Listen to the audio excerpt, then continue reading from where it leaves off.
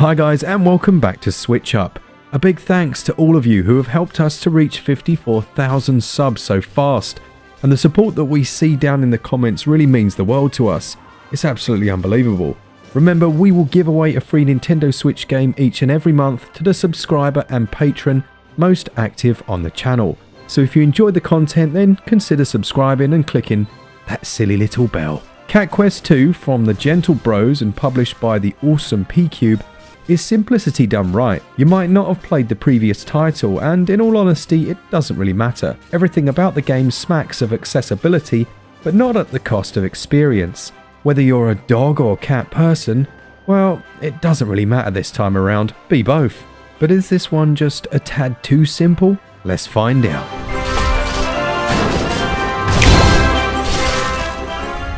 The age-old conflict between the cats of Fellingrad and dogs of Lupus still rages on, and as you re-enter this world to reclaim the thrones for yourselves.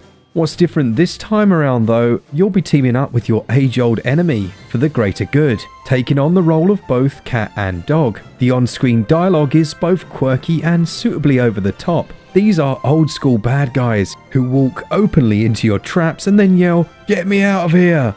while you're told to run by your slightly dim-witted feline royal advisor. Doing almost as good a job as the villains are the dim-witted sidekicks thrown in for good measure.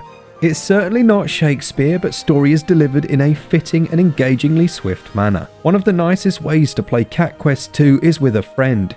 This takes place from a top-down, semi-isometric viewpoint, and controlling your cat or dog, quick switchable on the fly with a button push in single player, is easy.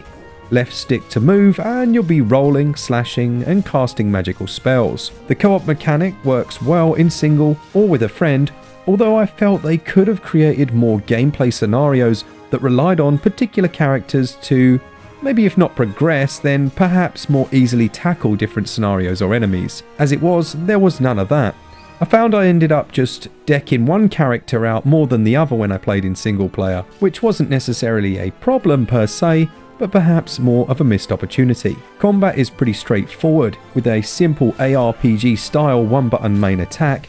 Enemies will come in a few different shapes and sizes, but tend to follow a similar signature pattern, i.e. when you see a red ring you better roll away. You'll be rolling in and out, slashing a few times, maybe firing off your magical ability before dodging back out again.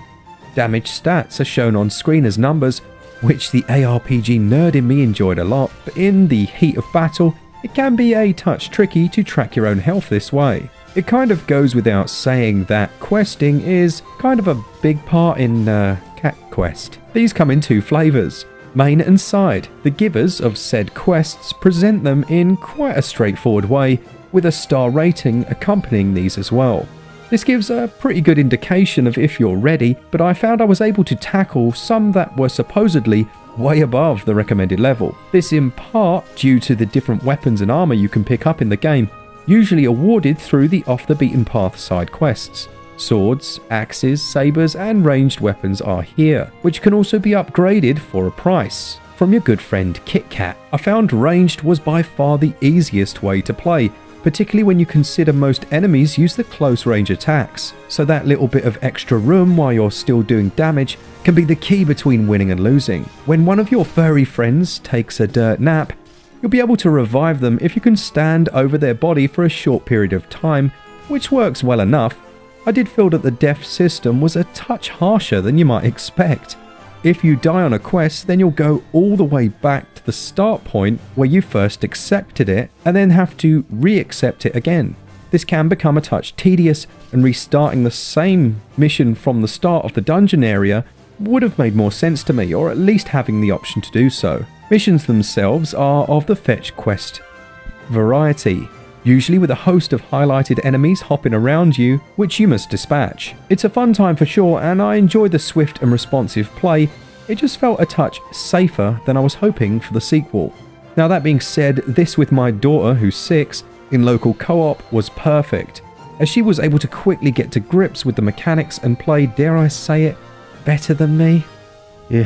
Dungeons are dotted around the map as well, with a handy indicator of the required or recommended level to tackle those. These areas usually include some environmental puzzling like dodging spike traps or killing enemies in a certain way, such as on those aforementioned spikes. Nothing brain-busting, but the combat can be quite challenging in these areas. Boss fights come in a few different flavours, from villainous rivals to dragons and everything in between. One of the best aspects of the game is the humour that they've infused into everything. Much of this is down to the visuals, but there's something quite intangible here as well. A quality that covers the whole thing. Everything just feels like it works well together. It's nice to have the slightly deeper character customization here, with items you pick up showing in a joint inventory, which was working well until we found a weapon that we both wanted and a decision had to be made, based obviously on who was the oldest. Your roster of magical shenanigans has been improved and allows you to equip these to your shoulder buttons. The mana pool tends to drain a little too quickly early on, but items that improve this, both passively and actively, are welcomed additions. Overall then, gameplay is certainly a slight evolution rather than a total revolution, and sometimes that's exactly what the Doctor ordered. Just by adding the co-op elements and new weapons, they've done enough to breathe a touch of fresh air into an already fresh game. Not all is I'm not doing it. Not all's perfect though, I'm sorry. The death mechanic is just a touch annoying when on a quest. Also, the partner AI, if you're playing through in single mode, is a touch poor at times. It will run into enemy attacks and get itself knocked down more often than not. Controls are on point though. Again, I hope in the next game we can see more added here. Perhaps a lock-on mechanic and some more variety in terms of the way enemies attack. Overall for me though, I did enjoy gameplay. It scores a solid 16 out of 20, with those silky smooth controls getting 18 out of 20. Much like the wonderful Cuphead that used that incredible rubber hose-in style from classic animations, the developers have nailed their chosen visual style. At times almost looking like hand-drawn cutout animation, everything in the world oozes quality, charisma and style. The bright and vibrant colours pop from the screen, but it's that frame rate that sets it all off, gliding along an almost consistent 60 frames per second in both docked and handheld. Everything benefits from it. The character designs are fantastic. I love the little dog soldiers that you fight along your way. I actually felt quite bad for hitting them at times. The 17-piece original soundtrack is exactly what the visuals demand.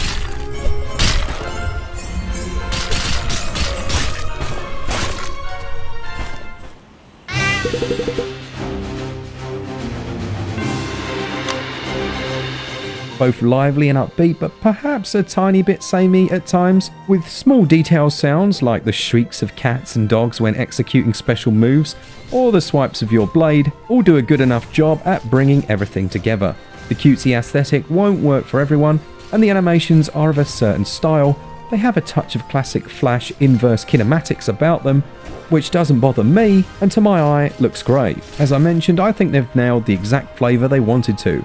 While the occasional very minor performance dips can be forgiven, visuals overall score 18 out of 20, and the audio 17 out of 20. The game costs £12.99, €14.99 or $14.99, and I'd say that price is absolutely right here.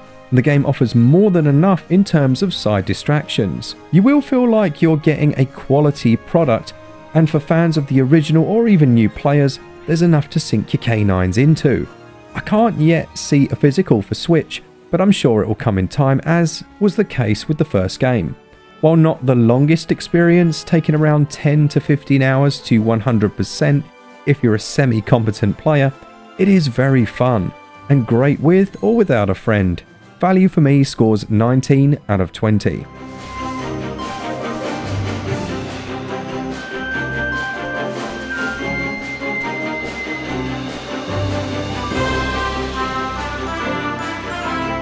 I had hoped for a little more in terms of new ideas here, but bar a few new spells, weapons and the co-op mechanic, you've got the same exact experience, which, judging by the reaction from the first game, isn't exactly a terrible thing.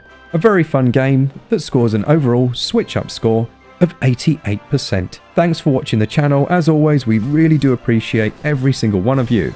To our patrons for supporting us each month, thanks to you guys. And if you enjoyed the content, consider subscribing. Let us know down in the comments if you'll be picking this game up. For all things Switch, all the time, keep it Switch up. Cheers guys. See ya!